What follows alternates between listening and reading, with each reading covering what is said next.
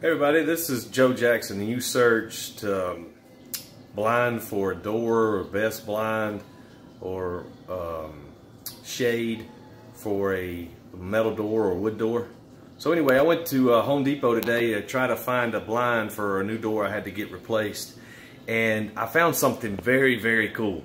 Hadn't seen it before. The lady at Home Depot helped me, but anyway, most blinds, you know, you're gonna have to put the fixture into the door.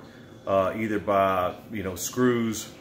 Some of them you can find magnetic. But anyway, I wanted to find something where I didn't have to really use a screw to go into my new metal door.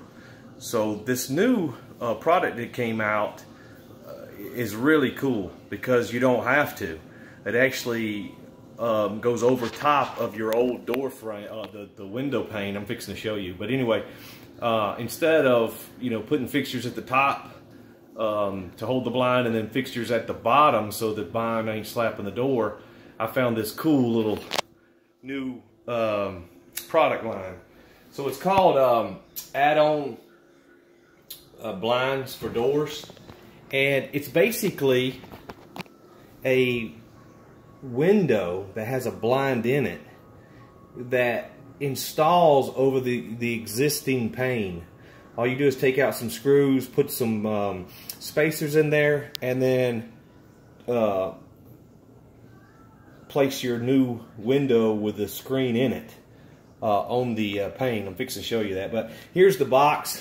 I'm not sure if anybody else sells it. You might find it on Amazon or eBay, but definitely Home Depot has it. It's easy because you don't have to clean the blind because the blind's behind the glass. It's child and pet safe, so it's a really, really cool little product. And here is the after I installed it. You just have to put a bracket up here. The instructions are really simple. You just take the screws out of the little frame, put a bracket up here, a little spacer here, and a little spacer here, and then you just slide these in. And there's a little thing on the side here, as you see.